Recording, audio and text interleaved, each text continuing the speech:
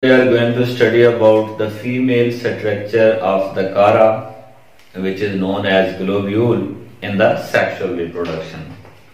So, in the sexual reproduction, there are two types of structures or sex organs. Firstly, we will try to discuss about the male structure, which is known as globule, but about the globule we have studied in the last lecture structure as well as how it developed on the plant body of a Chara. But in this lecture we will try to study about the female portion, which is known as nucule.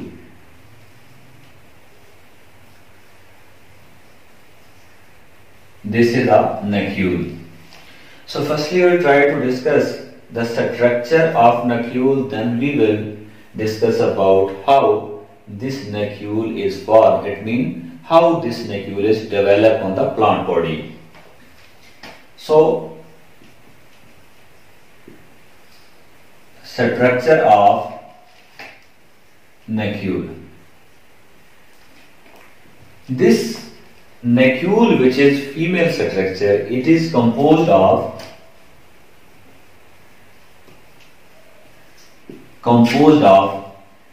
a pedicel cell,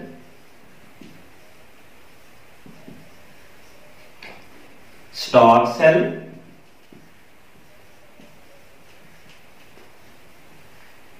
ovoconium,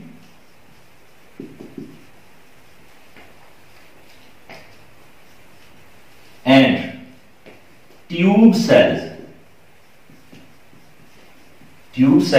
And these tube cells give rise a 5-cell structure which is known as corona. So basically these are the structures which are involved in the formation of female structure, which is known as a nucule. So I will explain it with the help of a diagram, and let's see the plant body of a Chara. Then we can say that it is composed of internode as well as nodes.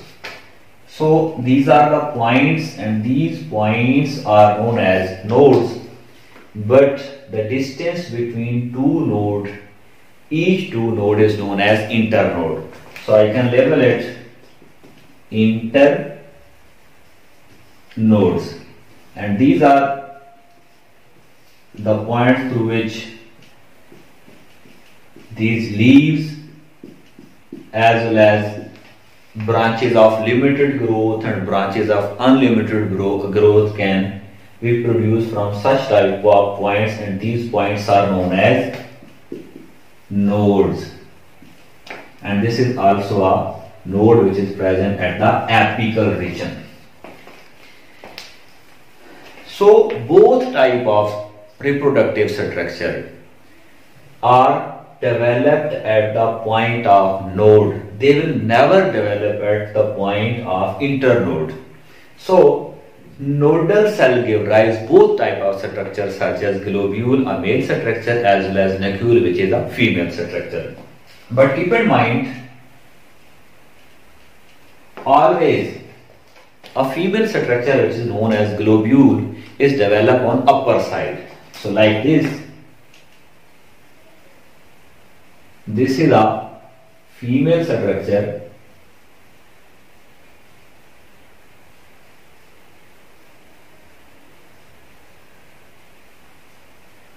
This is a female structure which is known as nucule. It is present on upper side, but below this structure, always male reproductive structure which is known as globule is formed below this or a lower side, like this.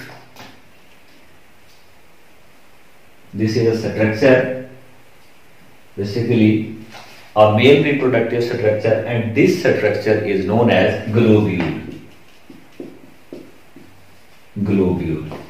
But now in this lecture we will study about the structure of nucule. It means what type of structure or structures are present in this structure which is known as female structure or a nucule. So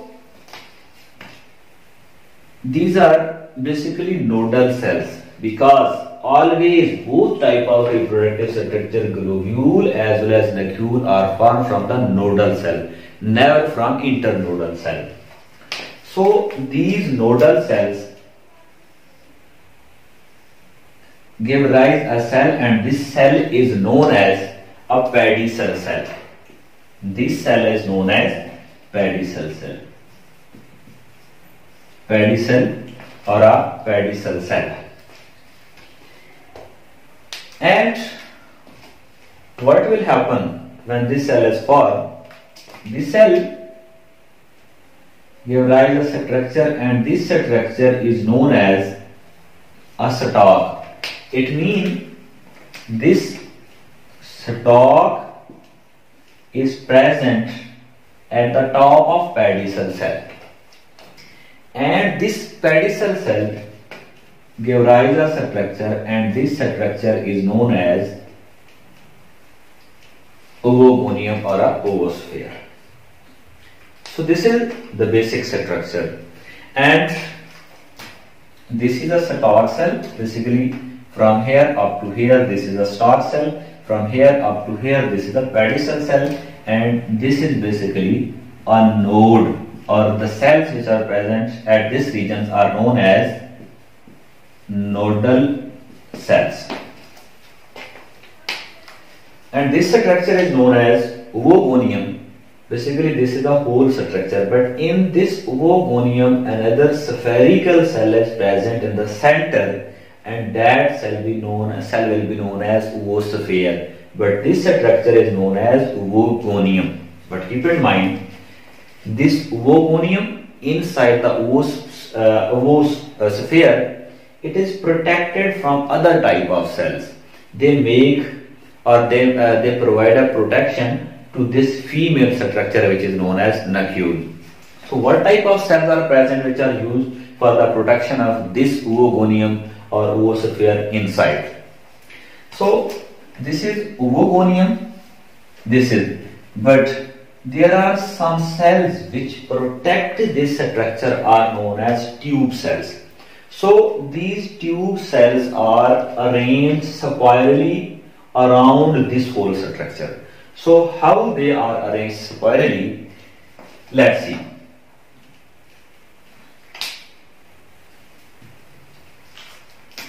These are tube cells,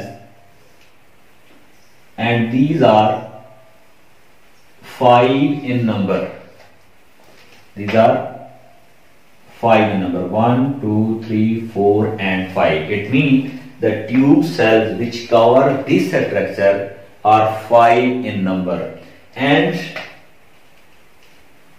they cover it like this.